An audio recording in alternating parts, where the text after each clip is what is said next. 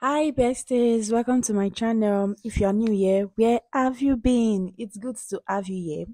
Please do to subscribe and hit the bell button to get notified whenever I post.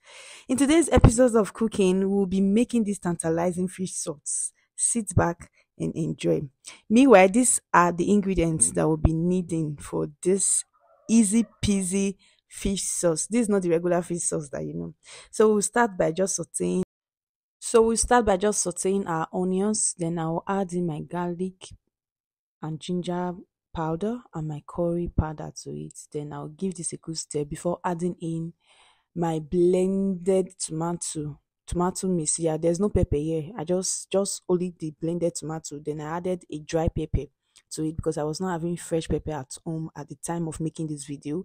So I will just give this a good stir before adding in my chopped carrots. Yes, I diced it into this fine looking shape.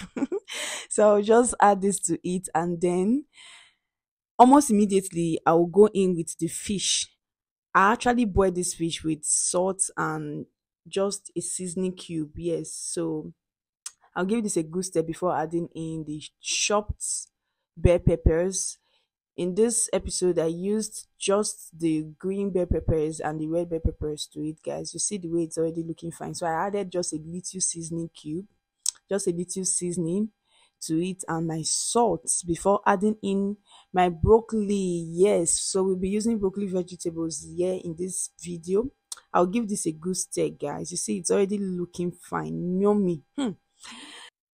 So lastly, I will just go in with my spring onion and lettuce. Yes, I actually diced this lettuce into a tiny pieces. I don't want to use the regular pumpkin leaf or any other leaf, so I just had to use this lettuce leaf.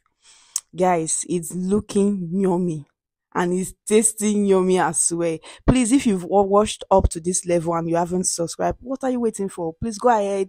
Let's build a community together. I love you guys. Thanks for watching. See you in my next episode. Bye.